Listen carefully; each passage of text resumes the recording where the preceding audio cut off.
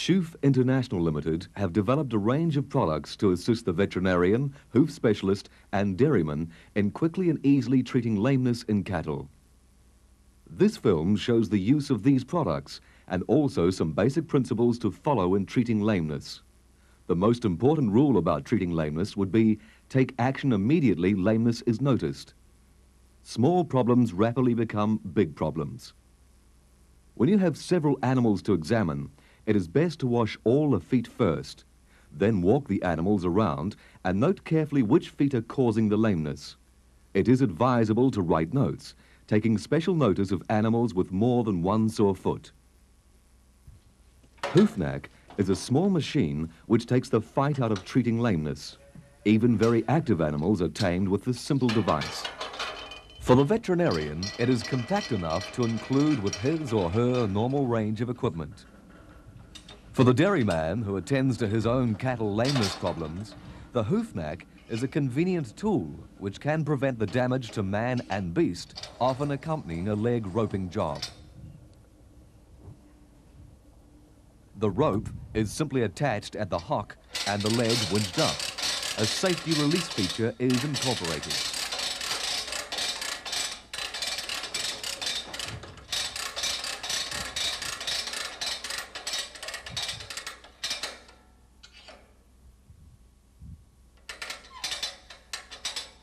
Having a beast immobilized with the hoof at a convenient height and angle is essential to conducting a good examination.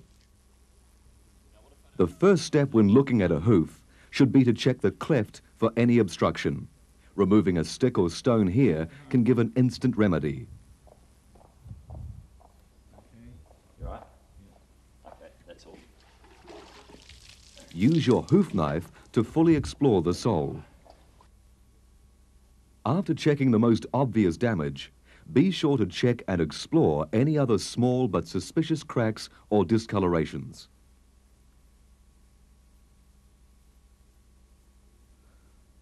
All too often, only the obvious problem is treated, when the real cause of lameness may be under a very small hole or crack.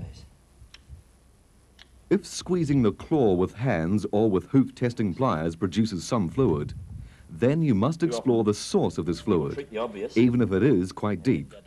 A search knife is essential for this task. In New Zealand conditions, it is common for the toe to become overgrown, causing excessive wear on the heel. To correct this, the toe should be shortened as much as possible. Reducing the toe length and thickness allows the weight of the animal to move forward, relieving the thin heel area from load. Before fitting, the shoof must be tested for size on the hoof. The correct size must be used.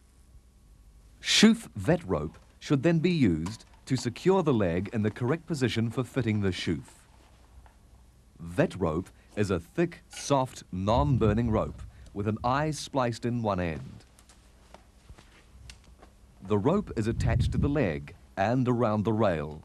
Then the hoofknack is released and the leg is pulled up tight. Just a single loop around the leg gives best results. Shoof must never be fitted with the leg in a raised position, as this causes the flexor tendon to contract.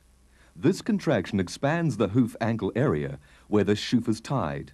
If applied like this, the shoof will be a poor fit when the leg is released. The leg must be extended when fitting the shoof. The packet of copper-sulphate must be immersed in water for at least 1 minute before being applied unopened to the hoof. The special shoof bandage is then applied, ensuring it is wrapped right up to the dew claws. This will prevent chafing by the shoof. The bandage end is simply tucked in. Tying is not required. The shoof is then applied.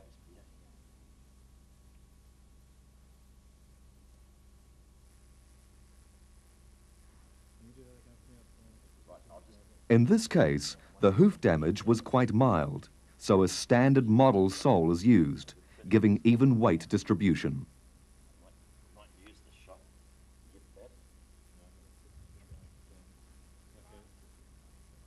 The string ends must then be cut off to prevent the shoof being accidentally pulled off.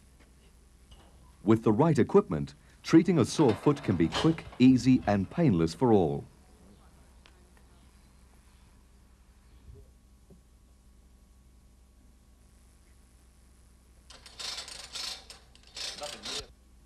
In more serious cases, a hoof may require a second inspection after 7 to 10 days.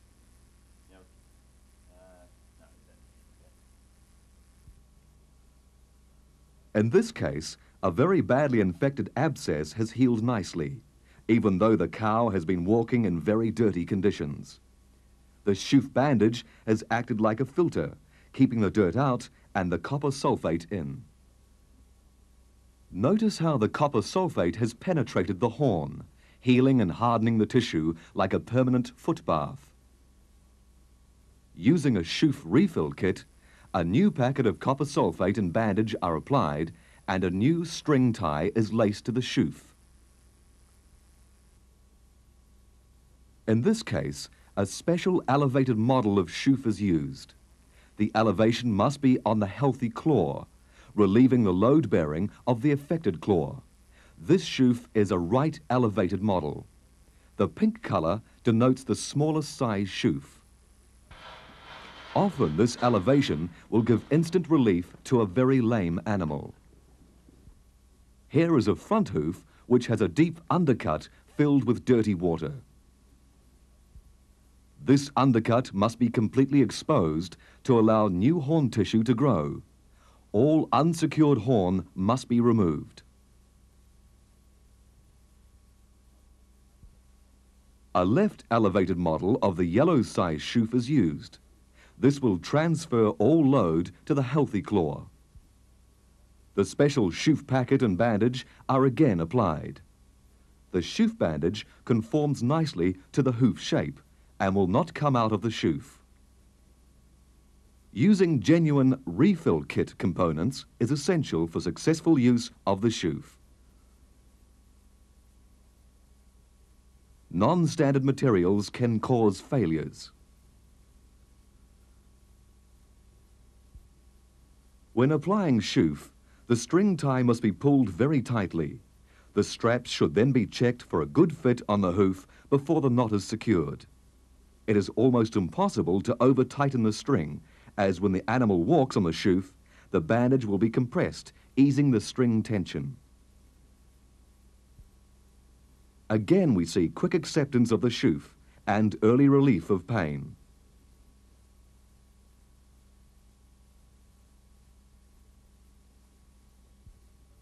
The Shoof range is available worldwide and includes the following products for treatment of cattle lameness. Hoofknack for lifting legs, Shoof, the shoe for a hoof, Shoof Refill-Kit for reuse of shoof, Shoof vet rope, the soft, safe rope. The Sore Feet Are a Pain Guide to Hoof Care.